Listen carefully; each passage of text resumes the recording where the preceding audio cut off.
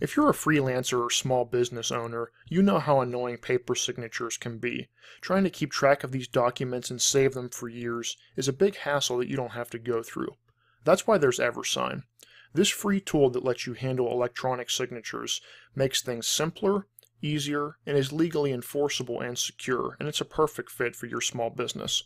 Head on over to eversign's website and you can make an account for free. Just provide some basic info like your business's name and address and email address, and you'll be ready to jump over to your dashboard. Now, our dashboard provides us with a lot of basic information about our account, but the first thing we should do is go ahead to our signature page. Here you'll be able to see that we have both a default signature and initial set. And if we come up here to add new, we can create a new one. Now you have three options when you're creating a new signature with eversign. First, you can type out your name and then choose a handwritten font from below that most looks like your real signature. Your next option is to draw your signature using your mouse or your computer's touchscreen if you have one. And then finally, you can upload a signature. So if you'd like to write it out on a piece of paper and then scan it into your PC and then just save it as an image file, you can do that too.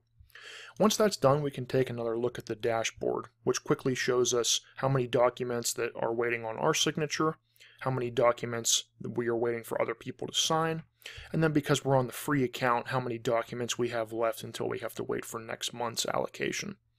So obviously we want to create documents when we're using the service, so if we come over here into the documents page, we can come up here and click on new document. Now you have a few options here depending on whether you're making a document for yourself, something that you're going to sign, and other people, maybe like a new hire agreement, and then others only if it's like a non-disclosure agreement or some kind of waiver.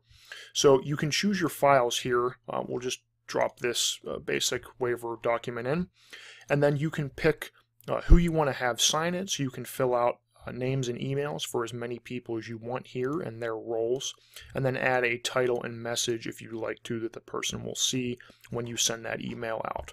So once that's done, we can go ahead and click prepare after we type someone's name in. Alright, so now that we've done that, let's go ahead and prepare our document. Give it just a moment here and eversign will pull in the document that we've provided. Now you have fields over on the right here that let you quickly drag and drop common elements. So obviously we want to get the signature, so we can just go ahead and drop that where we like.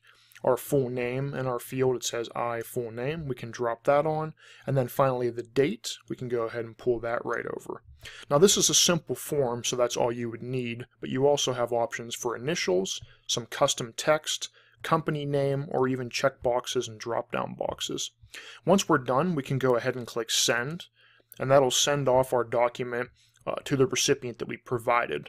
Then they'll just get an email saying, hey, this business has asked that you sign this document. They'll click sign and then use their signature just like we did, where they type in their name and change it to a handwritten font or something like that. Once they're done, they click send back and it'll pop up over here in our documents library. We go over to all and you can see something that I did in here earlier. So eversign's free plan lets you send up to 5 documents per month. If you need more, you can upgrade to the basic or professional plans, which allow you to use templates, even add team members if you have more people at your business, and even in-person signing if you need that for sensitive legal documents. So overall, eversign's feature set it's customizable, but it's really easy to use. And if you're looking for a very basic document sending system to use where you don't need a whole lot every month, eversign is a great way to do that, and it's free if you only use it a little bit every month.